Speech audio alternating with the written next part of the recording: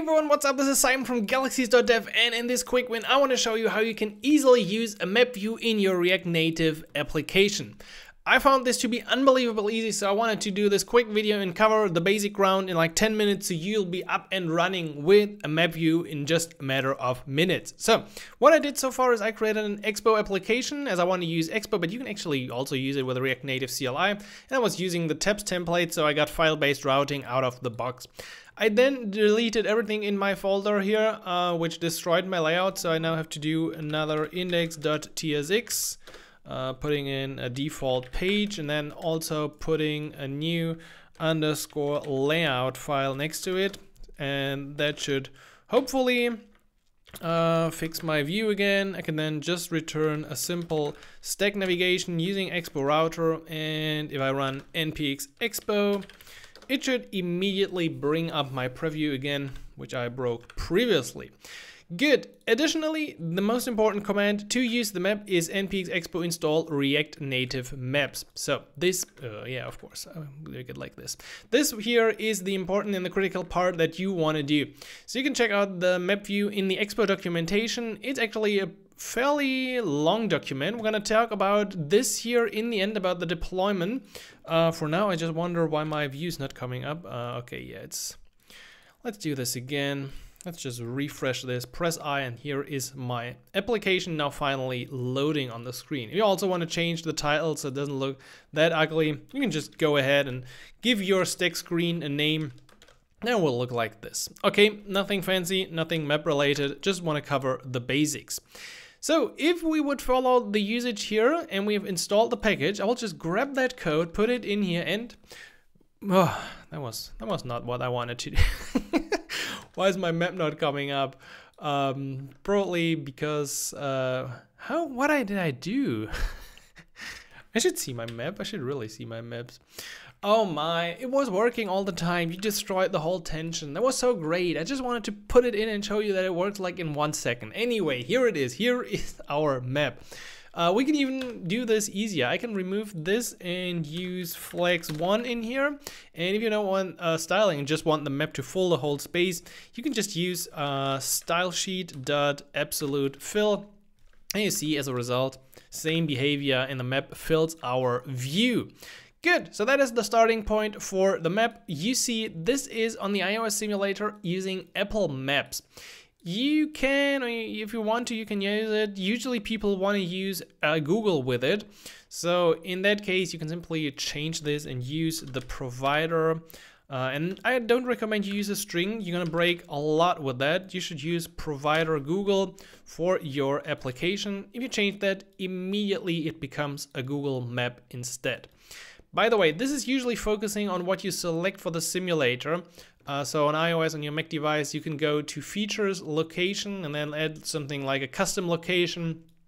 So this comes up, or you can use a few of the Apple previously defined, and then it will set basically the location for your emulator. So how do we work with the map? This is just displaying the map. So let's talk about a few of the basics. The first thing that you usually want to do is you want to set an initial region for the map. That means when the map loads, it will focus on this region. So I can now just go ahead into the map and say, hey, my initial region is this. And now we see when the map loads, I'm suddenly here in San Francisco somewhere, as this is the initial region that I have specified.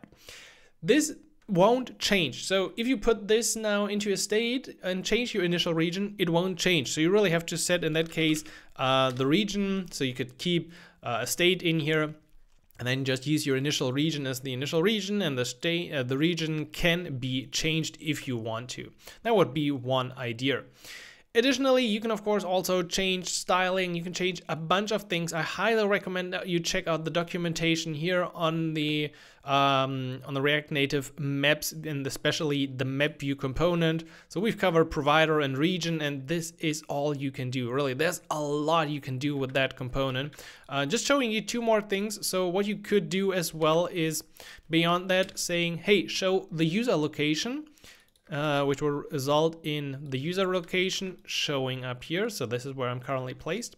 Or you could also additionally add show where is it? Show my location button. So now I'm of course covering this with my head, but I could now use this to dive into where my user is currently focused. If I move away, I would go back there. So these are just the cool minor things about Google Maps that make the usage of the map view really, really easy.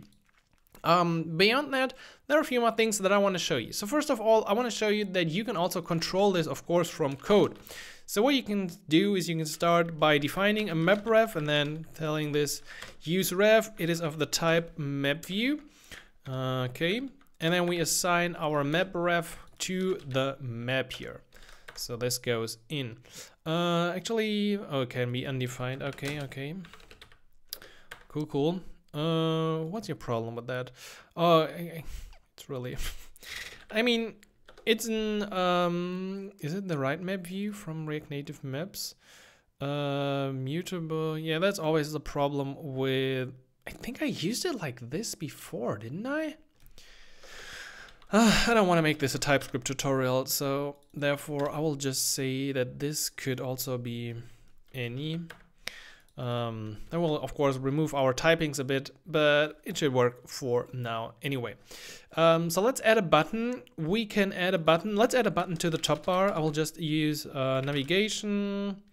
Use navigation equals use navigation from the Expo router, and then we can simply add a button that will call a focus map function. So let's do a const focus map equals something, and then if we want to place a button to the top, we could just do it like this.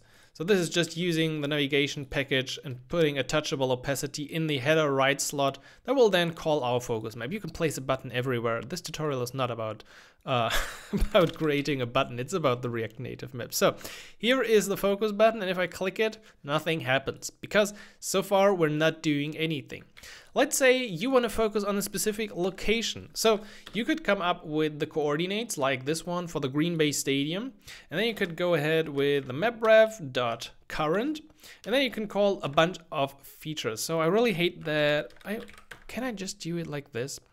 If I do it like this, you would have the code completion for everything. So really, it's possibly undefined. Yeah, I don't care right now. And in my case, I would probably pick animate to region, and then I would pass in the Green Bay Stadium region. So if I now click on focus, see what happens? Whoosh, we're immediately here and seeing the beautiful Lambeau Field in Green Bay, Wisconsin.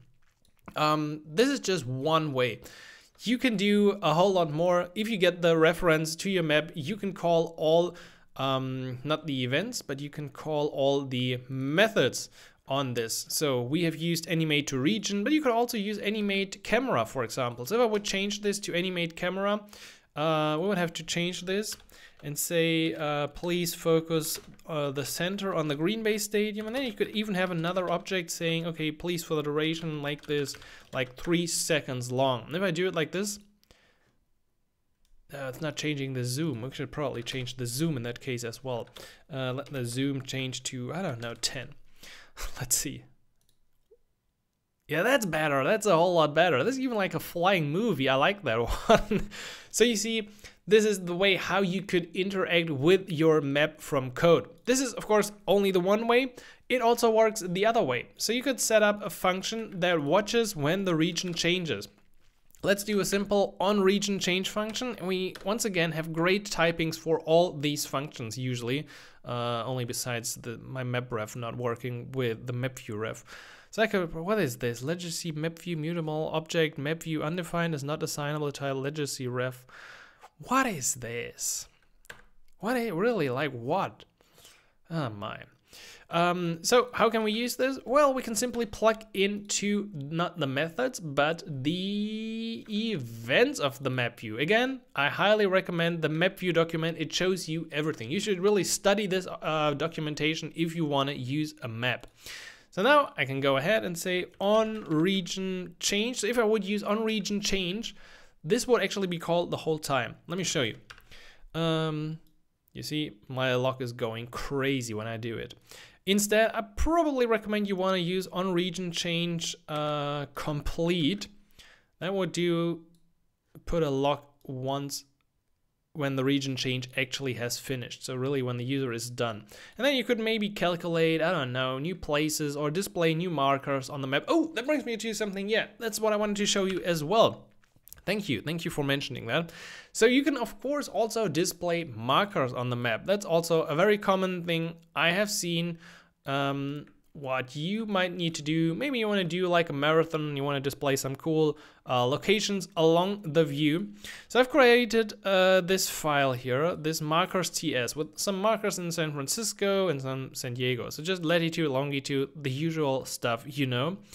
And let's see how we can display that on our map, because again, that is just so easy. It's just so unbelievable easy, and that's why I wanted to show it. I actually felt bad about making this video, but still, I learned this, I didn't know it, and then I want to show you. So this is like the classic YouTube thing. I don't know if YouTube will punish me for it, but anyway, I hope this is helpful. And if it is, leave a thumbs up, and of course, stay subscribed for even more in-depth videos. Now, I have changed my map view to have something inside.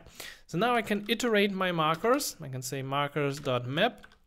And for every marker, and probably I also want the index, we can now create our own marker component. For the key, I will use the index because I don't really have an ID for the marker. Of course, that is not very recommended. You should use something unique for that. Additionally, we also, of course, need some coordinates, and the coordinate should be the marker. I think I can just pass in the marker, and voila, with about, yeah, well, if we say like 3 lines of code, we now get our markers displayed here. And out of the box, I can click on them and nothing happens. Yeah, I think, yeah, well, with a double click, I can of course zoom. Now, if you want to also make them a bit more useful, you can handle the press event on a marker as well. So let's say const on marker selected equals marker. I will now use any because I don't really have the type for that, and present an alert from React Native. So alert.alert, and then print out the marker name. Now I can pass this in and use the on press here of the marker. And let's see, I click this and I get nothing. And I click this and I get nothing. Why am I not getting anything? Let's try and do a reload. Still nothing. Is it marker? Oh yeah, we need to pass that to on marker selected, right? So on marker selected gets the actual marker, and with that, boom, we can do this in a better way. Oh no, this is like going, I hate it when my map turns. You can actually disable this with the settings as well. So now I can click on my markers. You can also change the appearance of a marker, or what you maybe want is also a call out. So we can dive deeper. We have now nested markers inside the map, but inside that marker, let's see, I want to do this with a new line. Inside that marker, I will move the closing bracket here. I will place a call out. So that is the little white view above the marker. We can once again have something like an on press event here of that call out. And in that view, you can actually have your own styling. Like I can say padding 10. Yeah, that's not something. And then text Simon. All right, if I do it, let's remove that. If I do it like this, we see up here, and you probably don't want to have like an on press for the marker and also for the call out. I think that's probably not a good idea.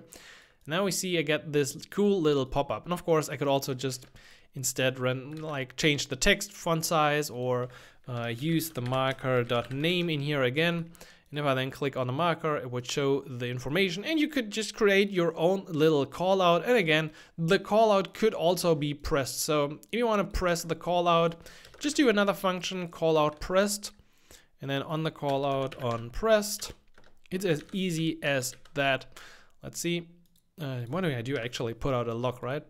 Yeah. So if I click a marker or click this, we can see this huge object here with all the information from actually not just the marker, but also in general that point used on our map. So I really wanted to make this a quick 10-minute video. Actually, it went to 50 minutes already. about showing you how you can add those markers. You see, actually we have them in San Diego as well, nicely placed. And we now have the basics covered for adding a map, for changing some of the properties, for using code to actually control the map or react to things happening in your map. You should understand how to use markers and callouts. And beyond that, there are two more things that I just want to highlight. The first one is that we on Galaxies have also now a full course with even more details on this, like changing the map style, using Google Places to create a view like this here where you can enter something and then search for it. You can change the styling, and we will also talk about polygons, about drawing on the map, and even clustering our map. So check it out on galaxies.dev. The React Native Maps course is now available. Beyond that, this course also shows something else, and that is going to production mode.